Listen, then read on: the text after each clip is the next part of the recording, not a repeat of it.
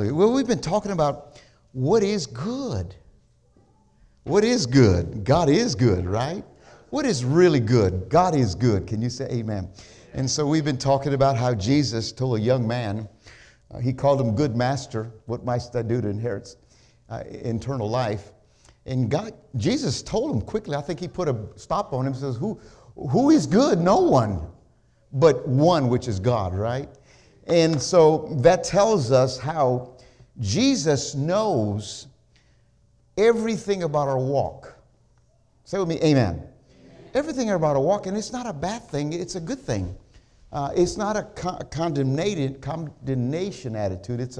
It's a really letting us know that there's things that the Holy Spirit shows us. I call it the cobwebs. Anybody ever remove cobwebs? I call it cobwebs that are here and there hanging around and you just can't figure out why they're always there. Well, get the source out. Get the spider. Amen. And the thing about that is this is what the Holy Ghost does. He always will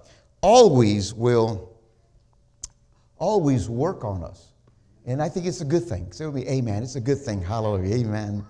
I want you to go with me to, let's look at, first of all, we were in 2 Corinthians, the 8th chapter, and I stopped where Paul was speaking to the church about the offering.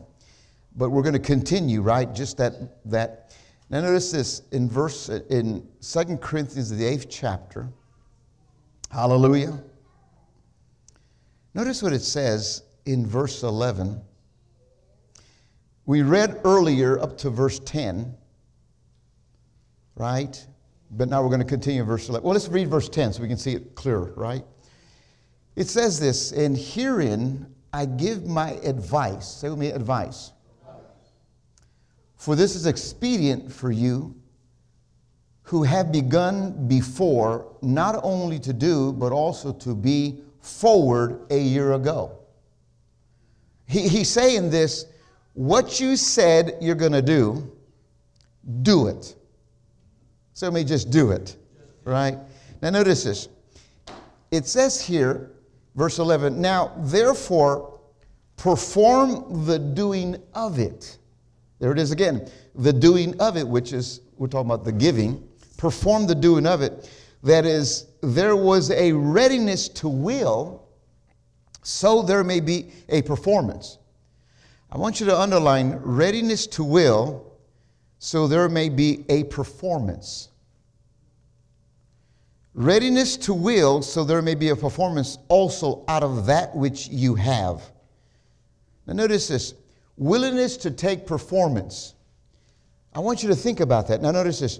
I don't want you to think about the word perform on a stage, but I want you to think about acting upon what you're willing to do.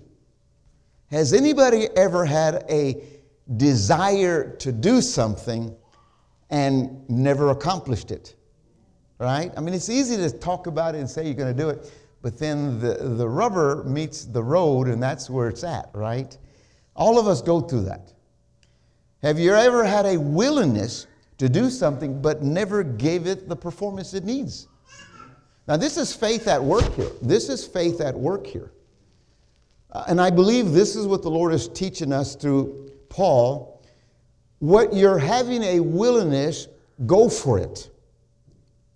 First of all, if it lines up with the Word of God, like for instance, tithing. Well, I have a willingness to tithe, but I just don't have the effort to do it. I believe you need to have more of a profound understanding of tithing to be able to have the performance of willing. But that's not my message. It's just the point that I'm making. The Bible says, and you don't need to turn there, in Psalms 37:4, delight yourself in the Lord, and He shall give thee the desires of thine heart. This is part of willingness. This is part of willingness. Hallelujah. Amen. In other words, moving into that realm. Hallelujah. Amen. Can we get the kids? Hallelujah. There's more of a willingness. Go ahead and take the children downstairs. Hallelujah. Oh, okay. Hallelujah. Amen. Now notice this. So in other words, praise God, there has to be a willingness to do these things. Can you say amen? Now notice what it says here, according to that particular verse in chapter 8, that in the Amplified. Hallelujah, amen. So now finish doing it, that your enthusiastic readiness is desiring it may be equaled by your completion of it according to your ability and means. That's the Amplified. That's the Amplified. In other words, doing it, having in a readiness, an enthusiasm in doing it. Now we're talking about who is good. No one is good but God, right? So we're looking at something so important here. The world has a way of doing things that are good to them, that are not good to the church. But yet the church, not knowing the good that they're saying apart from the word, are calling it also good. Now this is what Paul is saying. When the Holy Spirit leads you by the word, he gives you a desire. He gives you a willingness. Now our job is to perform it, to move in that direction. Like the Macedonians, they had a willingness to give, but notice this, perform it now. Not like you did a year ago that you talked about it, do it now. And this is so good, so neat for us to understand this, because all of us have desires and we have a willing heart, but I think the problem lies in doing it. A willingness to do it, right? Come on, church, hallelujah, amen. I think all of us have that issue. We want to do something, but there's not that unction or that power to get it accomplished. I want you to think about that. What in your life that you have a desire to do and you realize that you pressed through to do it and it worked? All of us. But how many of us have had a desire and we don't do anything about it, and then we regret it and say, God, I should have did it. Now, wasn't it so simple to move into that direction of willingness? To do it. Come on, church, hallelujah, amen. So one thing is this. One thing is to desire, and another thing is to actually do it. I was talking to Pastor Christine how we met. We walked down memory lane yesterday. Really, it was part of the sermon that I was focusing on. And I remember as a musician, we were playing in a convention in Kennedy, Texas. You probably never heard of it, but it's a little country town, little Dutch town, Kennedy, Texas. And she came to that concert, invited by her brother-in-law, which was part of our team band. And her mother and her drove, I'm talking about hours driving to get there. And that was the day that she saw me and I saw her. I didn't move on it because, I was focused on the service, but I did notice that there was somebody that was standing out among the crowd that you could see, your eyes got on it quicker, right? But you could tell. Then about a week later, we came to Houston to play in a church. We were playing in another service, and I was setting up my equipment, and I was on the stage setting up my equipment, and all of a sudden, this beautiful lady came to me, a young girl, said, do you want me to turn on the ceiling or the fan? And I said, yes, please. That was the same girl that I saw in Kennedy. And I said, this country girl done followed me all the way to the big city. But didn't realize that was her home church. And so the desire was to meet her. Her desire was to meet me. In fact, she told me, when I first saw you, I really wanted to meet you, but I thought you were just, what was the word you said? I was not capable of knowing you, in that sense. Because, you're a band member, and you think you get to see all kinds of people, all kinds of girls. It's not like that, right? For me, right? I love music, and that was it, right? But the thing about that was there was a desire. So the desire had to be, I had to step out in faith and invite her the next day out for a pizza. And we went and ordered a big pizza, and I kid you not, we didn't eat a piece of pizza at all. We left it. Now, who in their right mind will leave a pizza? Well, when you're first dating and first getting to know each other, you're nervous. You're not going to eat. Can you imagine getting pizza and just stretching out that cheese? And then she was wearing braces, so I could imagine her. She probably was all scared about, having all kinds of cheese on her, right? But I want you to think about this. There was a willingness. There was a willingness, a desire to move in that direction. Can you say amen? I want you to see something. Go with me to the book of Mark. So there has to be a willingness to perform. There has to be a desire to actually do something. Amen. Hallelujah. Now notice what Jesus said in Mark the 8th chapter. Hallelujah. Mark the 8th chapter, verse 34. The Bible says in Mark 8:34, and I want you to see this. Praise God. Are you there? And when he had called the people unto him with his disciples, also he said unto them, now notice this, whosoever will come after me, let him deny himself and take up his cross and follow me. Remember, we talked about it Wednesday and then Sunday. Now notice this. Let him deny himself, take up his own cross and follow me. Verse 35. For whoever will save his life shall lose it, but whoever shall lose his life for my sake and the gospel, the same shall save it. Now notice this. He's not talking about just losing your life altogether, but he's talking about going after him. And I think this is where people look at the goodness of God in a different way. Well, I get saved, and it's my life, and I can do what I want with my life. No, it's not right. Come on, church. Notice this.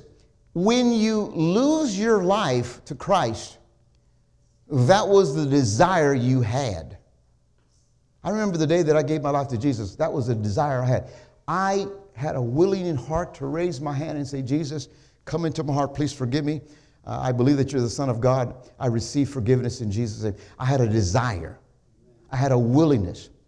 But now had to be a performance in my life. I had to move into that arena of accepting. Remember, we all got saved, but the next step is making him Lord of your life, meaning possessor, authority, owner of everything you are, giving your whole life to him. And that's where the problem lies today. People have received salvation, but have never made Jesus the Lord.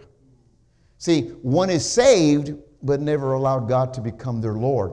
And I think that's what's happening here. Jesus is saying here, when you make a covenant with the most wonderful person in the universe, think about this. You have to give yourself fully to him. Fully to him. Think about it. Fully.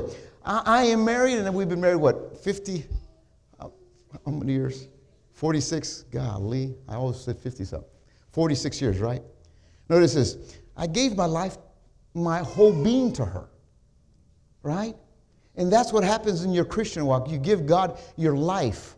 Can you say amen? So in other words, when you desire to lose your life, it just isn't enough.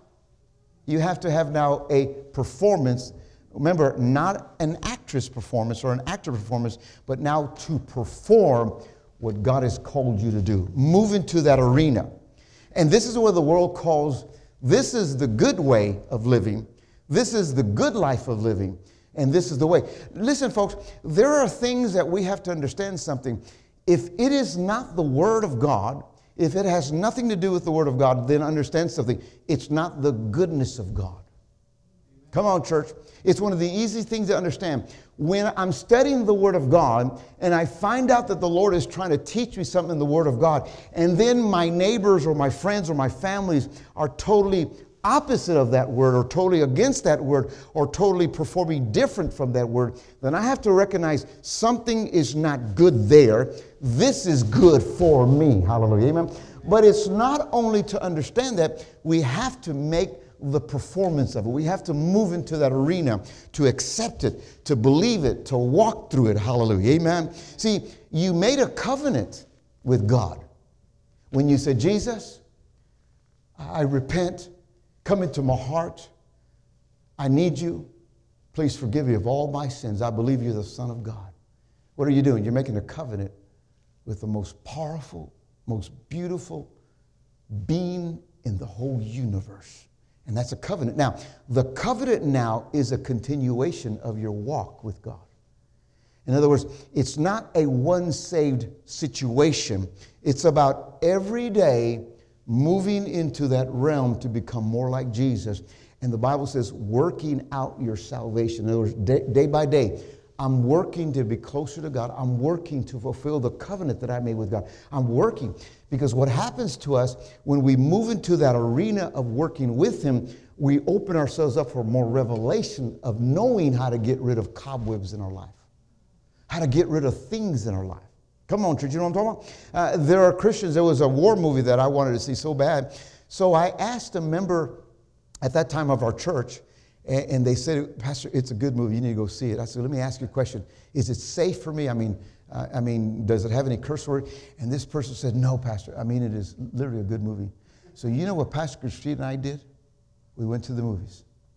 And we sat down, and I got up in the middle of that movie and said, I'm getting out of here. Lord, forgive me. Man, there was curse words coming out like left and right.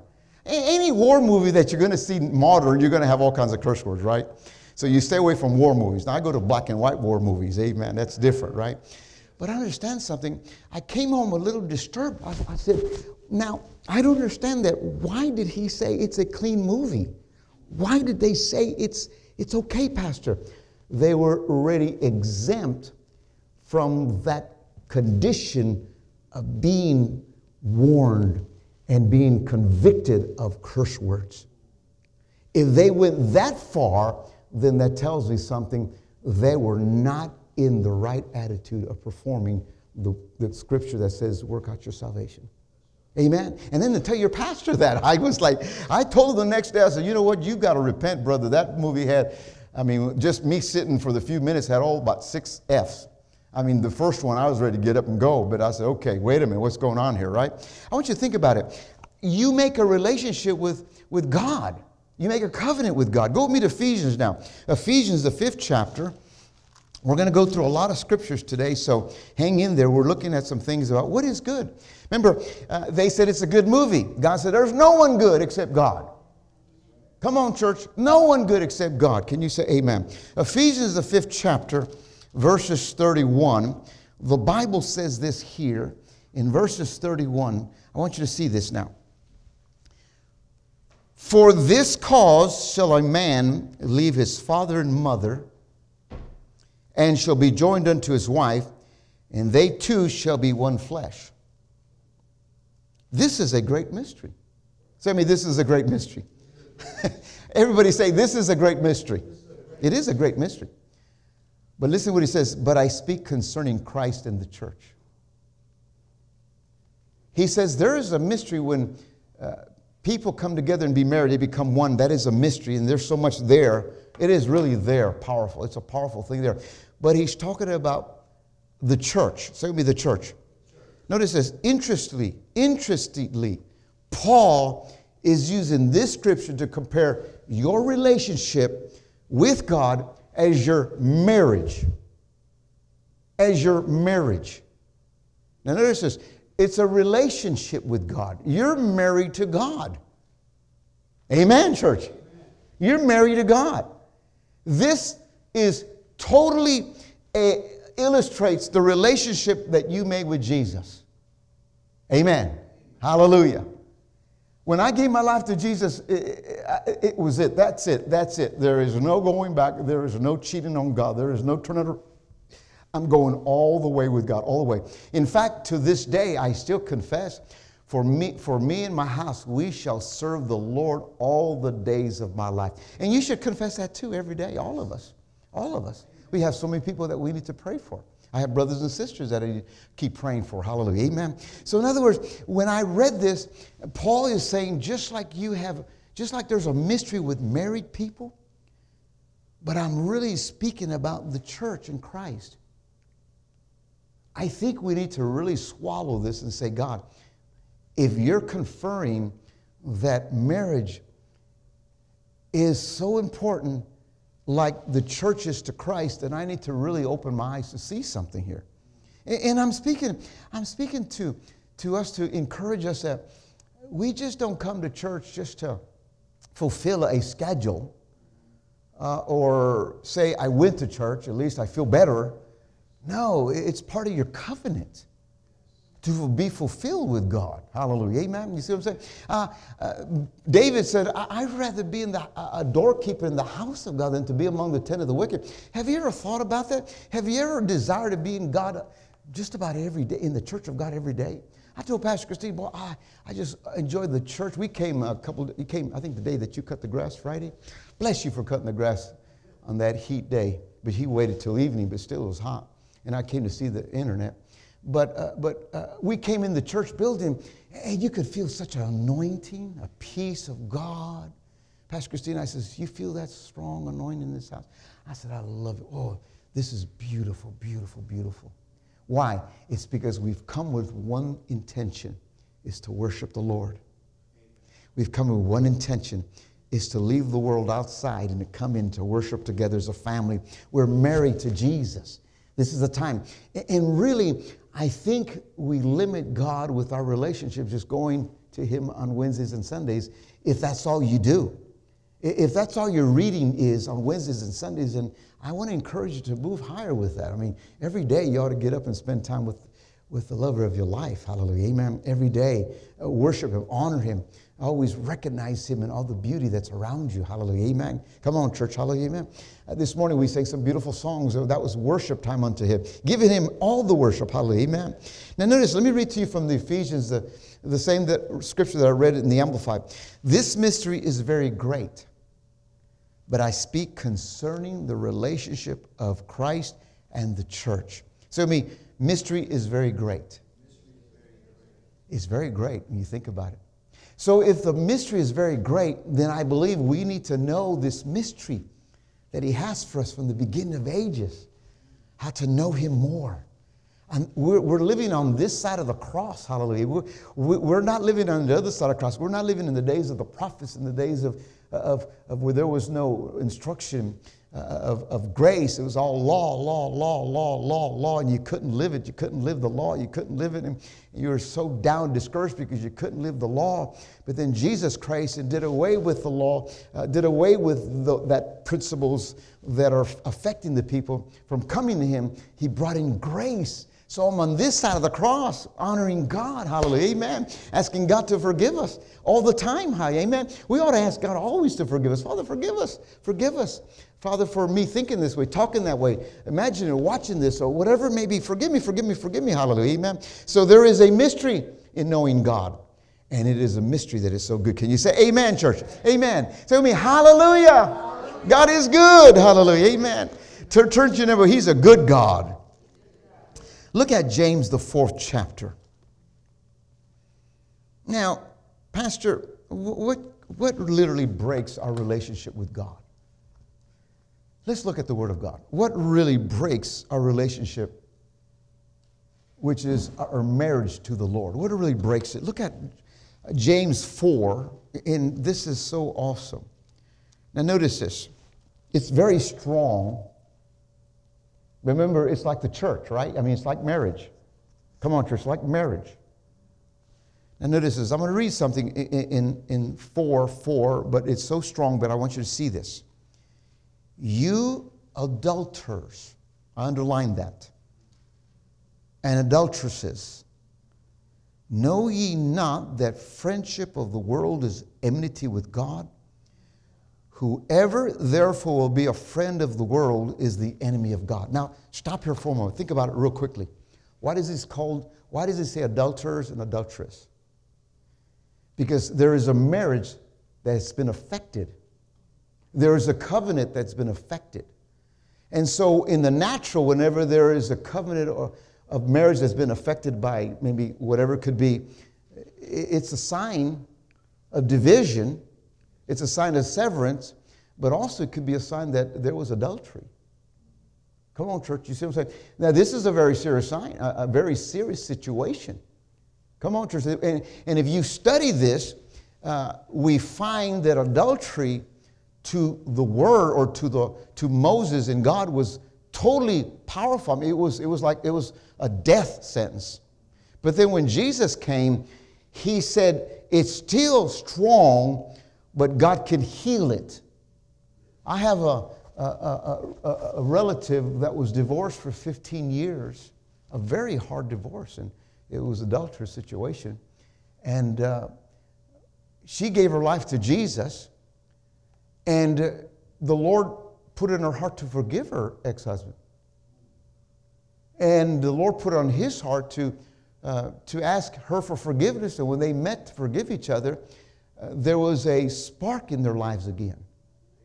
And they were very careful with each other, but God brought them back together after 15 years. And of course, he went on, passed away, and went to be with the Lord, but she still lives. But the testimony that I see in this is there has to be a strong forgiveness. There's a trust relation that was broken. It had to be something strong that only the Holy Ghost can do. Only the Holy Ghost can do. Now notice this. Only the Holy Ghost can do in this situation, and I feel for that. But here, Jesus or James, the apostle, says something. He says, it's almost like you separated from God.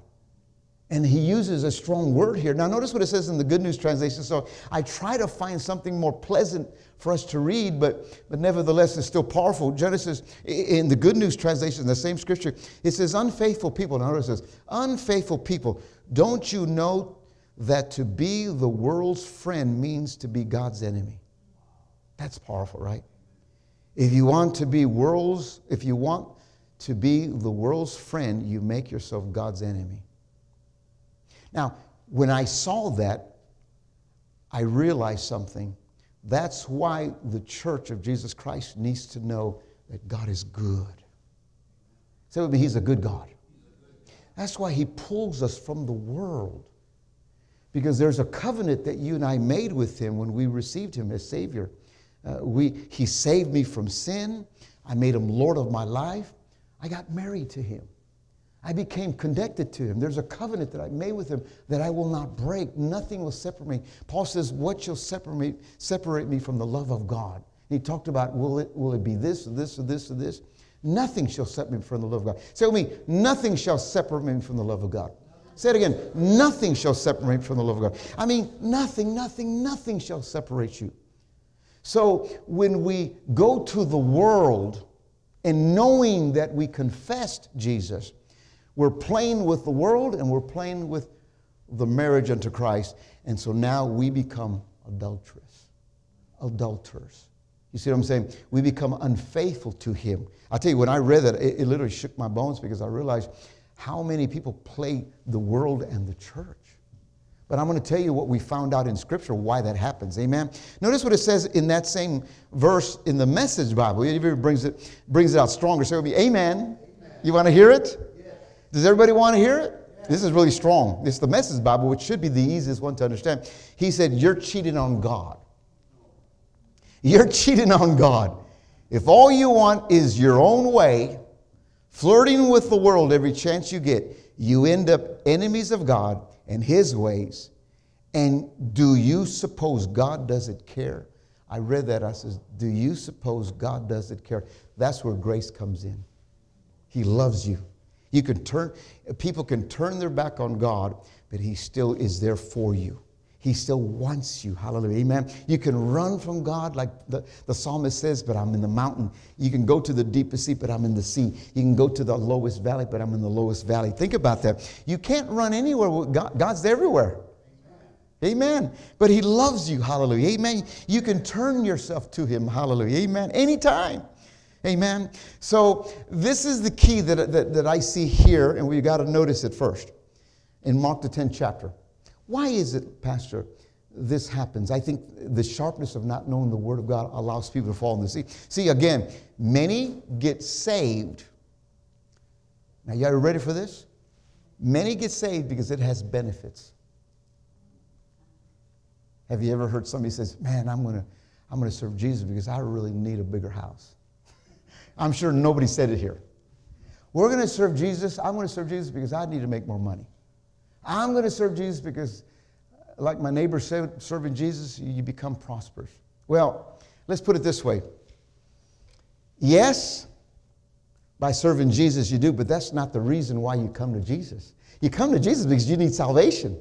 Come on, you need to take you out of the devil's hell. Hallelujah, amen. Now, notice this. Look at Mark the 10th chapter. Are you getting this, church? Hallelujah, amen. So we're talking about what is really good. So, God is good. The world says this is good and this is good. Oh, God, come on, church. This is not, the world's way is not good. Come on, church. The world's way is not good. So I'm separating from the world's way. That's why the world is such a mess. But I'm getting in the word's way instead of the world's way. Amen. Mark the 10th chapter, verses 17. I want you to see this. Now, this is the scripture that we read, but we're going to go deeper. So we'll meet deeper. Now, notice this. Now, I want you to study the 10 Commandments in Exodus. I want you to study them. Now, the reason why they're in order is because they bring out very powerful principles in order. The number one, the first one is, thou shalt not serve other gods. That's the first one. Amen. So, in other words, from there, it moves to everything else. But let's look at something. Let's learn something here, what Jesus knew that we wouldn't have had revelation unless by the Holy Ghost taught us. Notice what it says in verses 17 of chapter 10. Are you there? Hallelujah. This says, and when he was gone forth into the way, there came one running.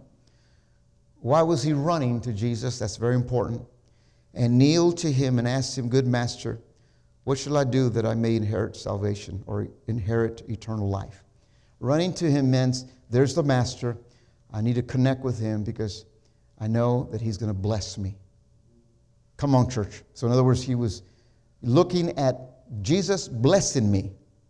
Now notice this. And Jesus said unto him, why callest thou me good? There is none good but one, that is God. Remember, we read that earlier. And then Jesus said, thou knowest the commandments. Do not kill. Now notice this. That was number 7. Do not commit adultery. That was number 7. Do not kill. That was number 8. Do not steal. That was number, hold on just a minute. My pen's all scratchy. That was number 8, Do not bear false witness. That's number 9. Do not defraud not. Honor thy father and mother. That's number 5. In other words, it's amazing how he's going back and forth in this.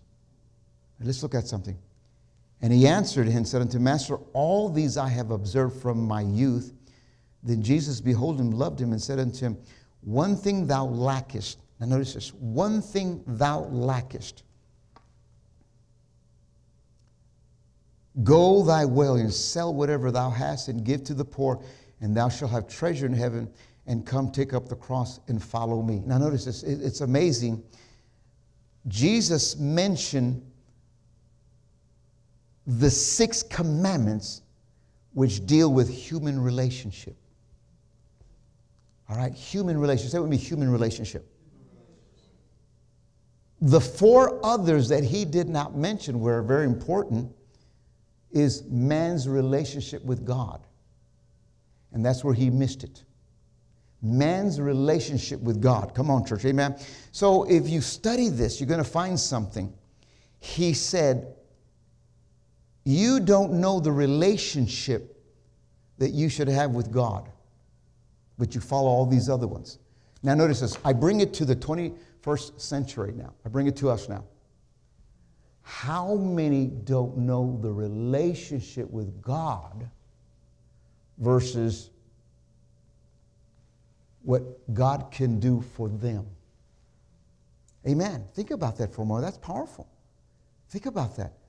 I'm not against a prosperity message, and I'm not against being prosperous, but I'm against when you start elevating the prosperity message first after salvation.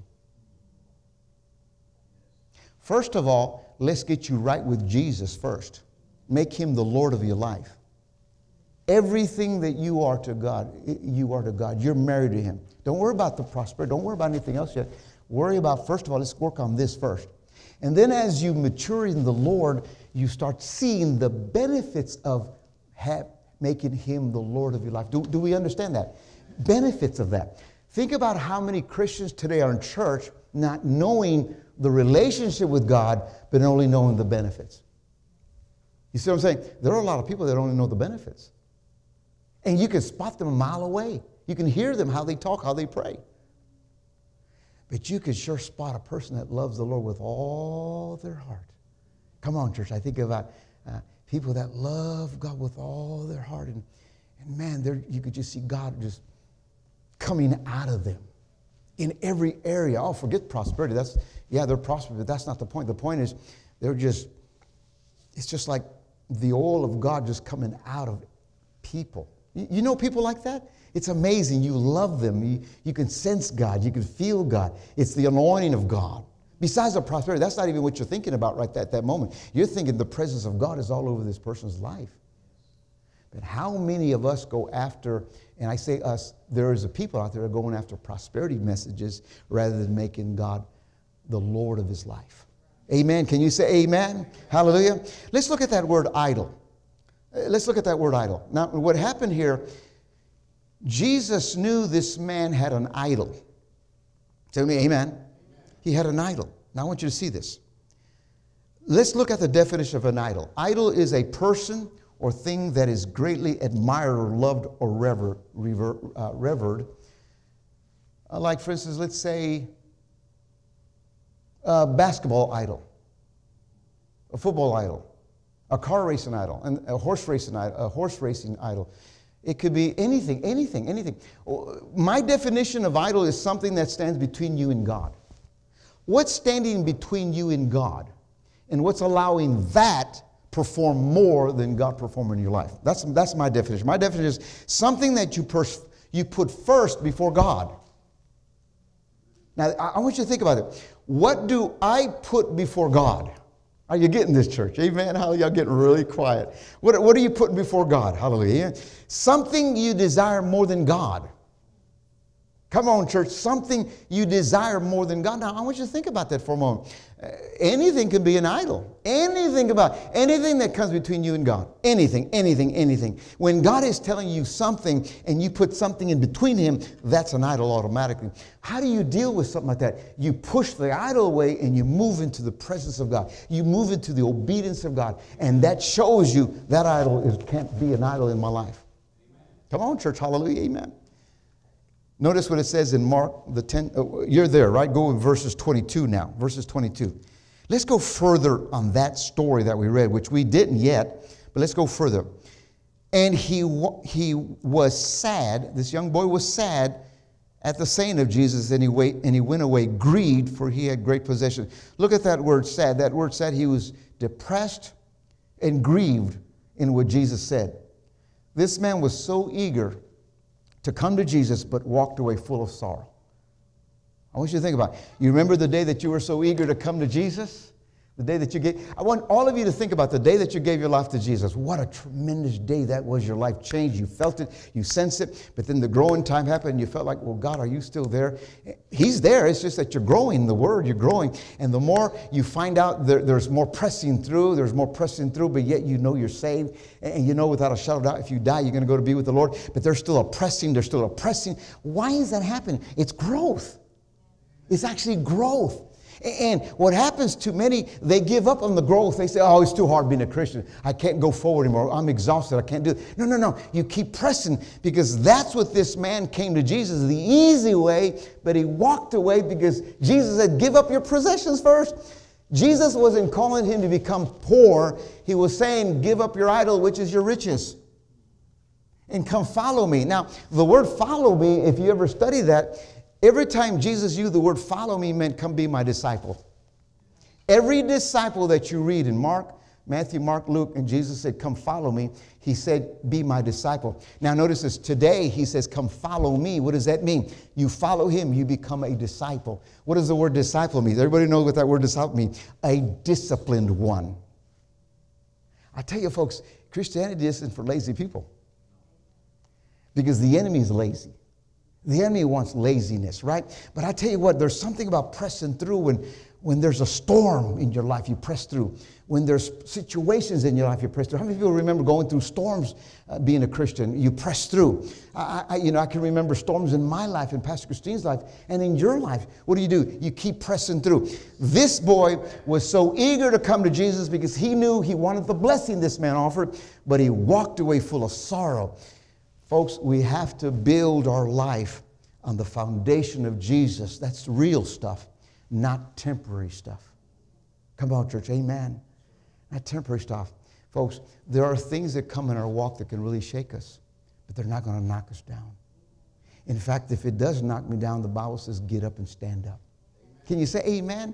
We press through. We're like soldiers, amen. We have our boots of war on, and we press through in these days, hallelujah, amen. What's going on in this world shouldn't make you depressed, make you worried and fearful. You should say, Father, I look up because you're coming, Lord. The darker it gets here, the brighter I'm getting, and you're coming. I'm getting closer to you. Amen. What happened yesterday at this campaign rally was a shock to many people. But what do? We just keep moving forward with God and saying, God, you're still on the throne. You're on the throne, God. You're working in us, God. The church is not dead in Jesus' name. Hallelujah. Amen. Can you say amen? Go with me to verses 23 now. Hallelujah. Amen. Now notice this. This is where probably some of us would be. And the disciples were astonished at his words. Let's find out why they were astonished. Verses 24, are you there? They were hallelujah, amen. They were astonished at his words. But Jesus answereth again and said unto them, children, how hard is it for them that trust in riches to enter into the kingdom of God? It's not hard. Remember, the kingdom of God is not a location, it's a way of living.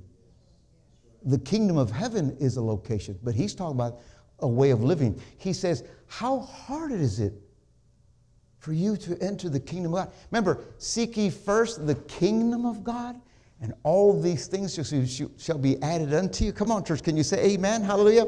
Now notice this, go all the way down to verse 28. Let's look at Peter. Peter, the one that always was kind of a tough cookie, right? I mean, some say he put his foot in his mouth. I think he really stepped out here. Peter began to say to him, lo, that word is really disrespectful. Lo, we have left all and have followed thee. What's he doing? He's having a protest here. He's really protesting. And he's questioning what Jesus just said. He blurted out. How many people have ever blurted out something that should have been the word instead of blurting out? You blurt out the problem. Come on, it's so easy to blurt out the problem, but it's so good to blur out the word. And how many people have ever cut themselves? Oh, Lord, please forgive me. Oh, that shouldn't have happened. He said, lo, you know what lo is like today? Are you for real? Are you real? We left everything to follow you. Oh, Jesus. And let's keep reading. And Jesus answered and said to Peter, and then he's teaching us, truly, truly, or verily I say unto you, there is no man that had left house or brethren or sisters or father or mother or wife or children or lands for my sake and the gospel's sake. But he shall receive, now notice this, verse 30, he shall receive 100-fold now in this time houses, brothers, sisters, mothers, children's land with persecutions, and in this world to come eternal life. And the world to come eternal life. I tell you what, that's a good promise to lay a hold of. But he said persecutions. Come on, church. Do you notice Jesus never enticed them disciples to follow him with money? You never see Jesus talk about money, enticing them to come follow me and you'll be rich. You never said that. He said, follow me and I will make you fishers of men. So in other words, he's saying, you follow me and you're going to get active in what I'm going to do. But how many of us follow? Now I say us for the purpose of understanding the church as a whole. How many of us follow after the riches and not wanting to make disciples of Christ? Now that's strong, folks. I'm telling you, that's strong. Hallelujah. Amen. Have you ever noticed that? Have you ever noticed that? He said, he said here, follow me, not follow me for what I can do to you. There's times I catch myself and I say, Father, I ask you to forgive me. I come to you to worship you and honor you. And Lord, you know all things that I need. So Lord, I don't put that first before you. There's times that I catch myself. One person said he never asks God for anything. All he does is ask God I worship you and I love you and I praise you. And God meets his desires. I want you to think about that. Isn't that a close relationship, knowing that if you just put love on God first, then he just loves you back and he knows what you need. You know, God knows everything that we go through, what we need in life. Hallelujah, amen. There's principles in the Word of God that we stand on. Hallelujah. But we don't make God, if I can say it this way, a sugar daddy. You know what I'm talking about? Come on, church, can you say amen? You know what I'm talking about? And I want you to see this. It's about worshiping. It's about honoring him. Come on, church. It's about honoring him. I've known people in ministry, people that have come to this church coming for the purpose of wanting things. And you know that. We would help anybody unless the Lord says not to. There was a man that came to this church, and I think he asked Demalo that he needed some help financially. And Demalo already knows that we don't do stuff like that unless the Lord does something. And Demalo said, you know what, why don't you come to church and sit in, and maybe the Lord would say, do something. And he left. Didn't want to come to church. So that tells me he was seeking silver and gold rather than the gold giver. Come on, church. You see what I'm saying? And there are people that he has told to sit, and they sit, and during the sermon as I'm preaching, I feel a pull, and then we'll pick up an offering for that person. Oh, what a wonderful time to pick up an offering for the one that comes to the church and asks for help, and then he sits, or they sit throughout the whole time. Oh, it's so beautiful to love them, pray for them, and they walk away, say, Jesus, thank you, thank you, thank you. It's not my business to know what they're going to do with it, but it's my business to follow the Holy Spirit and teach us how to give. Hallelujah, amen. See, you don't give to anybody that asks. Come on, church. We were at Whataburger one day after church, and we both sensed to buy this homeless man a burger. He never asked for a burger. In fact, he went in there with a cup, and I watched him, and he didn't get a Coke. He had an old Whataburger cup, so I thought he was going to abuse the system and get a Coke. He got ice and water. I saw him, and I said, wow, integrity in that homeless man. And he's walking out the door, and I said, come here. I said, come here. I call him son, so I'm old enough to tell him, son, are you hungry? You want a hamburger? He says, oh, yeah. I said, what kind of hamburger? He said, whatever you want to give me. No, what do you want? Do you want cheese on yours? I took him to the front, and I don't care who was watching. I said, what do you want, cheese? What else you want? Okay, give him. It's amazing how he went to the back. We're sitting toward the back. He went and came to me, and I asked him what his name was, and he asked me what my name. I told him I'm Pastor Robert. He did this. He went, oh, thank you. I said, you don't have to do that. You don't have to do that, but go enjoy your hamburger. What that did to him, and what that did to us, and what that did to other people that were convicted or feeling to do something to help that young man. Now, the Bible says you have to remember there are angels that are sent unassigned. So an angel, that could have been an angel. But see, we have to follow the leading of the Holy Spirit, not our flesh.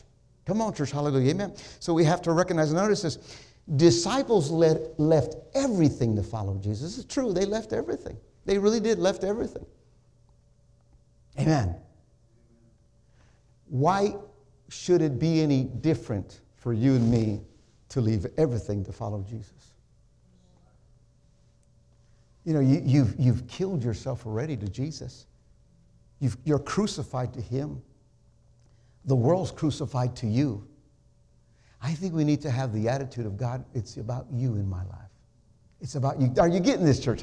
It's about you, God, in my life. Amen. So this is, if I said everything to say this, the root reason why some fall in their spiritual walk.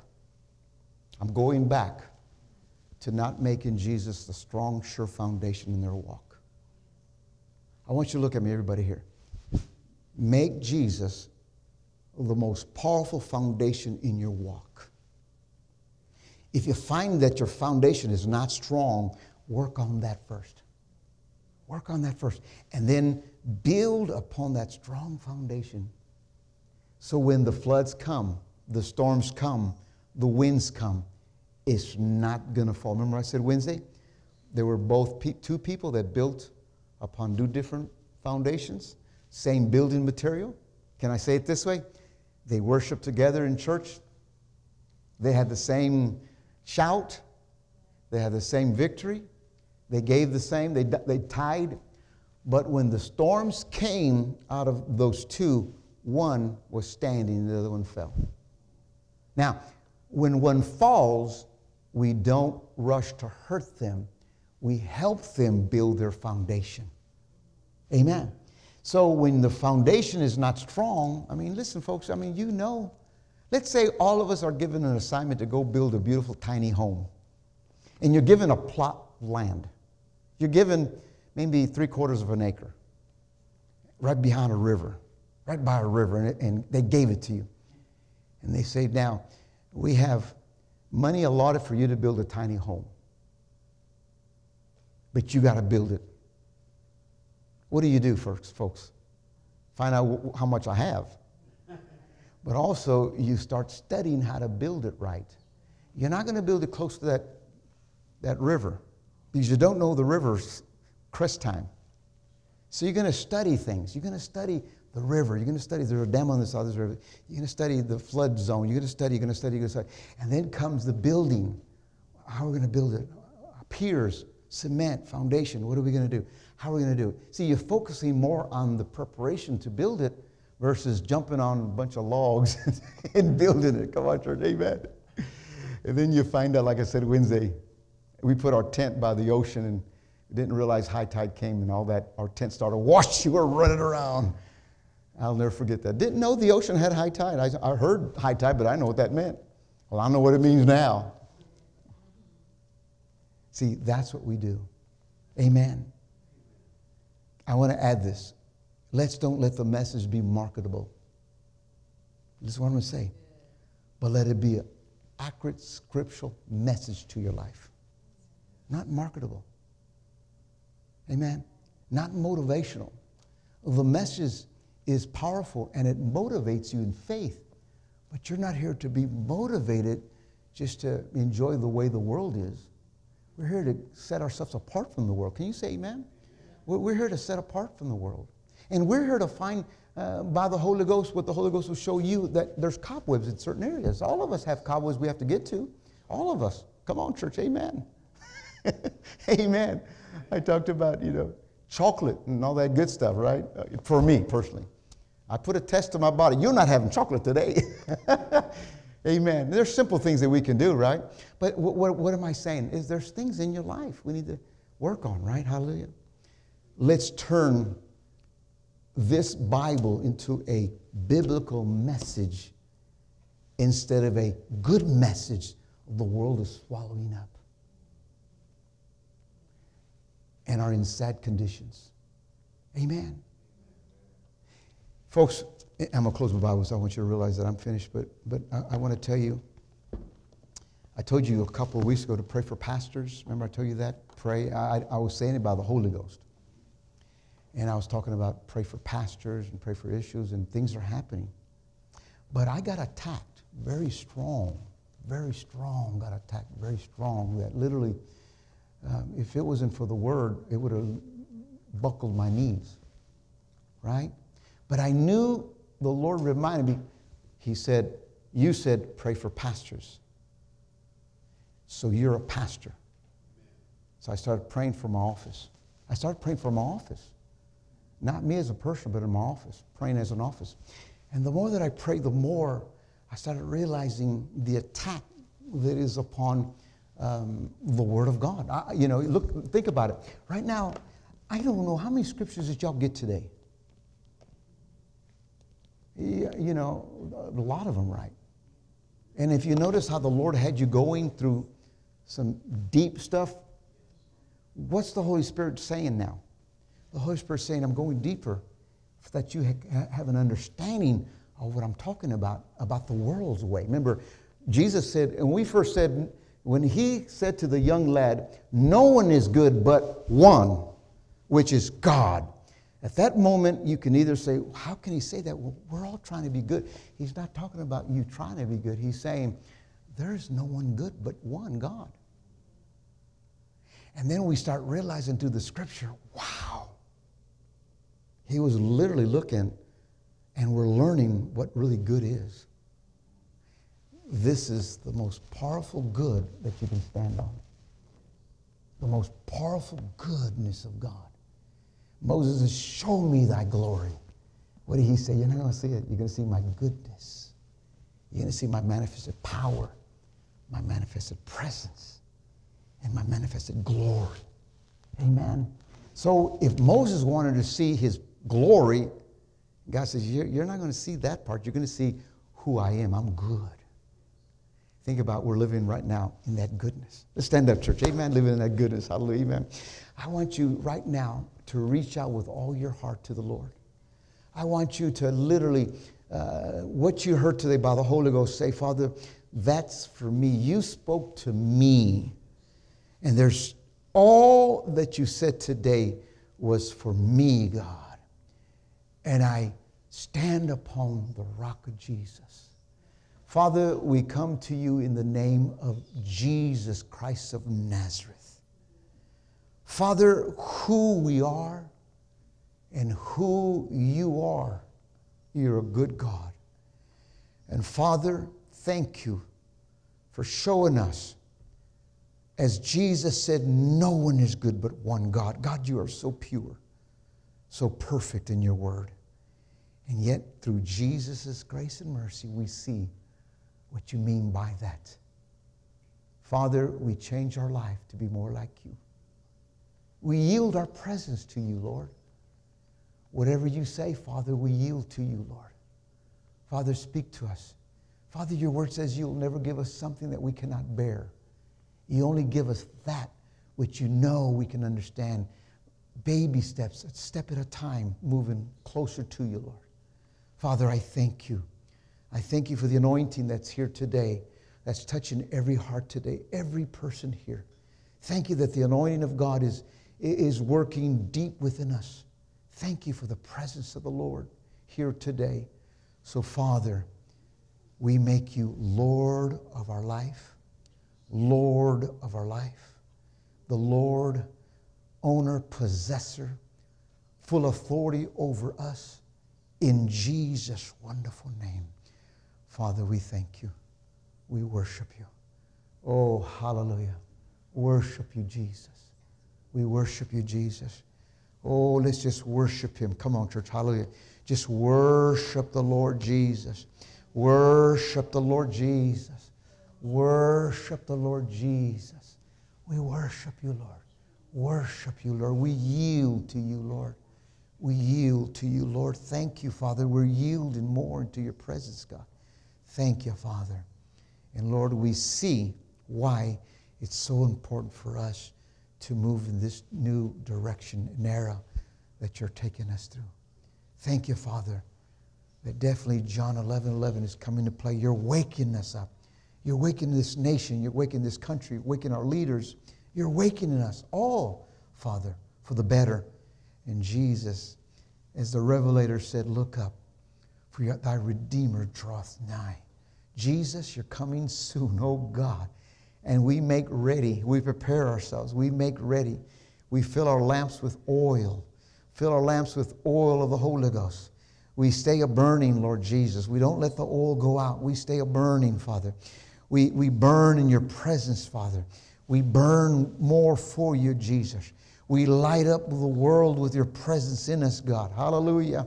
Father, the anointing increases in every one of us today. The anointing increasing. Oh, brashanda. In the name of Jesus, anointing increasing in everyone today. In the name of Jesus. In the name of Jesus. The anointing is increasing, Father. Do you want the anointing to increase in your life, ladies and gentlemen? Yes, we do. We want the anointing to increase in our life. In the name of Jesus, we give you praise. We give you praise. You know, Kenneth Hagin said, now listen to what he said by the anointing. He said, get yourself on fire. Talking about the anointing. And others will come to watch you burn. When I heard that, I said, wow, that's powerful. Talk about the anointing. Now notice this. Notice what this pastor said. He said this. The fire of the Holy Ghost will get so hot in the church that you will literally catch on fire with, you will, by the anointing, catch on fire the anointing. And those that want more of God will draw to it. And those that are being exposed, that don't want the anointing, will leave. And you know what that reminded me of? A campfire. I used to love going hunting and camping in the wilderness and in the wintertime. And there was a time that all my buddies got together and we built a big old bonfire. We were cold and put that big bonfire. Man, it was wonderful. But the hotter that fire got, the more that we seen each other, every one of us kind of moving back a little. Moving back. It was getting too hot. You ever been close to a campfire that your pants are almost like they want to burn? So you back off. And then you keep putting wood in there because you can feel it at a certain distance. That's what the Lord said. It's like a campfire. You come too close. You're coming close to the fire of the Holy Ghost. Don't back out. Don't back out. Just stay with it. Stay with it. Stay with it. Amen. We give you praise, Jesus. We give you praise. We give you praise. We give you praise. Hallelujah. Amen. Give you praise. Hallelujah. Just catch on fire more. Hallelujah. Amen. Catch on fire more with God. Amen. Don't run from the fire. Run to the fire. Amen. Run to the fire. Let the Holy Ghost consume you with His presence. Hallelujah. Amen. And there'll be those that just are wanting the blessing. They don't want the fire. They want the anointing. But it's got to be the fire. It's got to be the fire. Do you say amen? It's got to be the fire. It's got to be the fire. Amen? Amen. Amen. Hallelujah. Give God a worship. Come on. Hallelujah. Amen. Praise God.